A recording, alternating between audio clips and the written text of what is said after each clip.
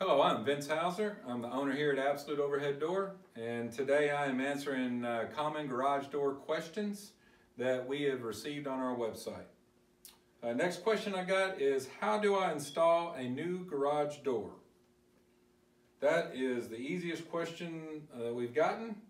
So what you do is you call this phone number right here, or you click the Schedule Now button, and Absolute Overhead Door will be up there and get it done for you, and you'll never have to get off the couch. So that's the easiest way for you to do that. If you still insist on installing one yourself,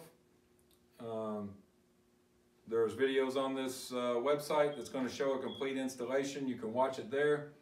But I strongly advise against doing it for multiple reasons. Number one, the springs are extremely dangerous. If you have not been trained on how to wind a spring, do not do it.